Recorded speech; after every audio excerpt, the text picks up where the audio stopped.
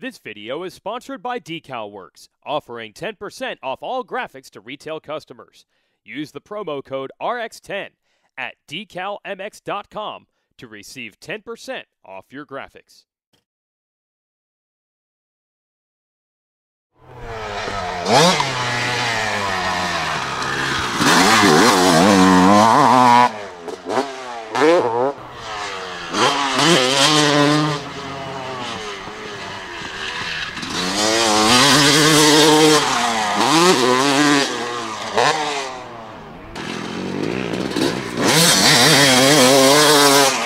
Hey everybody, it's David Pingree with Racer X Online, and we got another garage build today.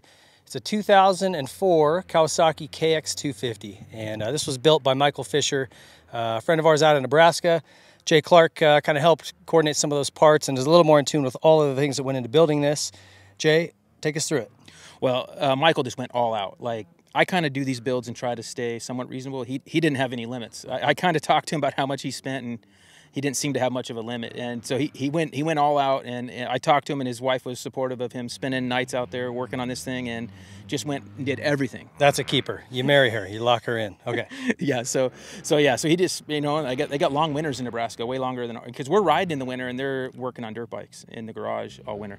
So he went through and stripped this thing down to the frame, powder coated the frame, and did the swing arm, kind of give it that matching Chad Reed's, look that he did on his team back then, and just went through and did everything on this motor. Rebuilt it with a wrench rabbit kit and all the bearings and seals with the all balls kits, all that stuff, cables, all that stuff. And he went ahead and put the Electron on here, carburetor, so he wouldn't have to mess with jetting, and tied that in with his Boyson recage with the covers from Boyson as well. And then we've got the Super sprockets. He's got the Warp 9 wheels, Dunlop tires. Got a lot of good components and a really cool look. He's got his dad's company on here with their custom graphics from Elusive Graphics. Yeah, so they got a real cool chrome look to them. Moto Seat did a new seat foam, because they have foams now, and seat cover as well. So, and then he updated the look of this thing really cool with newer kind of plastic. He got the newer front end plastic on here, and then he also makes these 08 KX450 shrouds fit on here with some, he just makes a few brackets, and he's able to do it. I hadn't seen anybody do that before, so he's able to do that with our UFO plastic on here. Yeah, it really sharpens up the look of the bike. There's not a lot you can do for most people as far as these shrouds and stuff, so you're stuck with that old look. So this is a really cool look for it.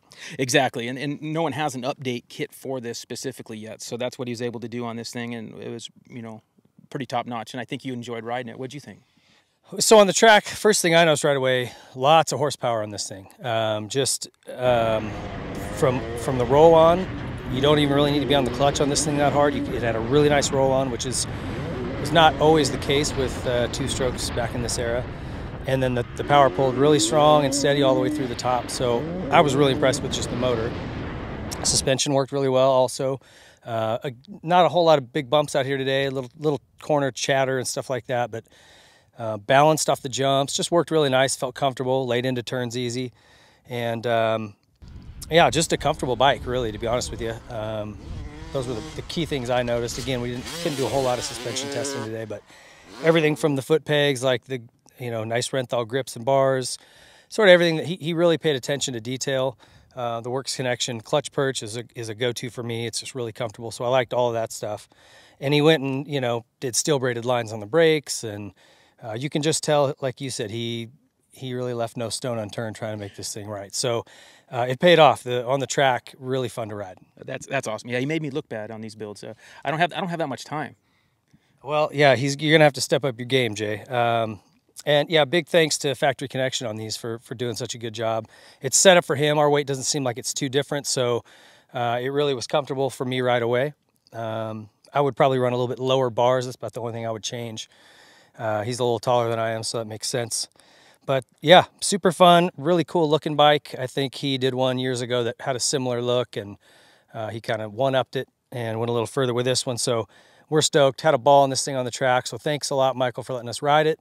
I'm sure you're going to have a lot of fun. If you live back in the Midwest, you probably see this thing around, and go up and ask him about all the dollars he's got soaked into it, and then give his wife a big hug, right? Exactly. So, all right. Thanks everybody for watching. Thanks to all the companies involved in this build. Thank you to Michael for letting us ride it. And we'll see you guys on the next garage build.